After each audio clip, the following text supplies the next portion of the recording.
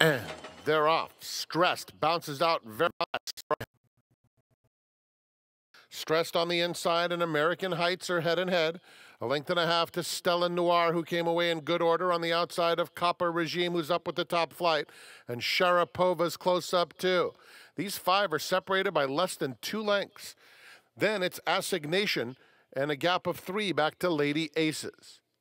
There's a half-mile left to run, stressed a bit off the rail. Sharapova comes through, a head back second, a length to American Heights in third. Then it's Stella Noir on the outside of Copper Regime, who's fifth, now fourth, only 2 lengths off the lead. Assignation is being pushed along, a length and a half to Lady Aces. They're midway on the far turn, Stressed and Sharapova on even terms. American Heights third. Then comes Stella Noir on the outside of Copper Regime, and Lady Aces, they turn for home.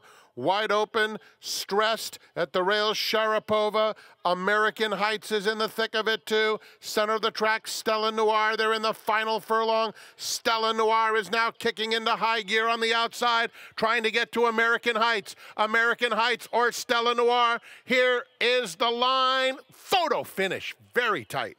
Stella Noir and American Heights hit it right together. Another battle for third between Sharapova and Lady Aces, then Stressed.